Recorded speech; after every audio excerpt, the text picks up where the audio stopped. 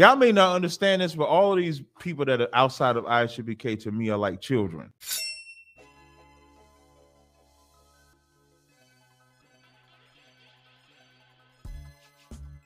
So when you see children go astray, you like, he just, emotional. He just doing this or doing that. I'll show you. So Larry Ben Judah, I'll show you where the sin was at. I'll show you in the New Testament. They're saying they can't hear on Clubhouse. They're saying they can hear on Clubhouse? They cannot. Well, I'm about to tell you right now. I'm about to turn this up. Yeah, I told, like, even when the cat Larry Ben Judah says sin is breaking the law, show the law where they sin. So I'll show a few.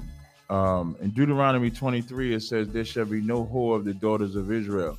It say, you shall not see another woman's nakedness. But the greatest part that I like, right, is we all proclaim to be followers of Christ. And I brought this out on my Car Chronicles. So in 1 Corinthians, the 8th chapter, I'm gonna read this quick and then we'll go to the phone lines. And again, if y'all got something y'all want to bring up, if you want to raise your hand, you can raise your hand in the audience. Y'all can come up on stage. I think we got a few callers on the line. So now what I am going to read, as I broke this down on the Car Chronicles, and so I'll skim through it a little bit. In 1 Corinthians 8:1, it says, now as touch of things offered unto idols, we know that we all have knowledge puffeth up, charity edifieth. If any man think he knoweth anything, he knoweth not as he ought to know. But if any man love God, the same is known of him. As concerning therefore eating of those things offered in sacrifice unto idols, we know that the idol is nothing in the world, and there is none other God but one. So now this subject is food, eating food sacrificed to idols. That's the subject. So now me being in the truth, somebody being in the world, I always use this chapter when I'm talking about Thanksgiving, 4th of July, Mother's Day. It's no difference. But everybody don't have that wisdom or understanding.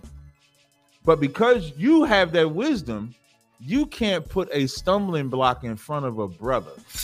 And that's the most important thing. Again, if you're going to want to hold the title of a priest, and if you want to call yourself a chief priest, no less, you're held to a higher responsibility.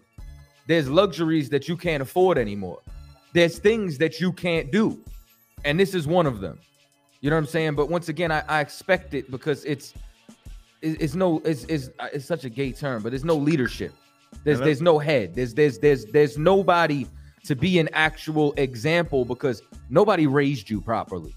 You understand? Like I have an actual reference point as to what a priest is supposed to be.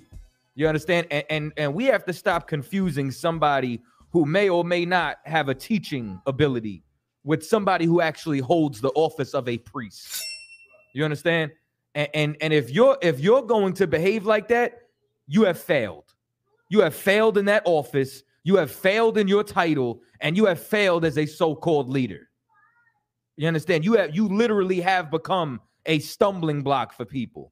You know what I'm saying? You've literally put yourself in the same pot as everybody else in the world because what makes you different? Because familiarity breeds contempt. So like as I started the show, Gorilla Hebrew claimed that I bear false witness on him because of the way I spoke with the whole we and they, and he acted like I implied that they were the ones throwing dollars.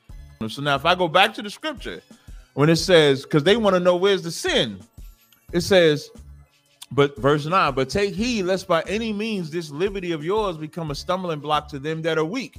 Let's say if you have the liberty to be around women that are dressed like that, to be in an environment dressed like that, you know who may not be able to be in that environment? The people that see you, that look at you as a priest.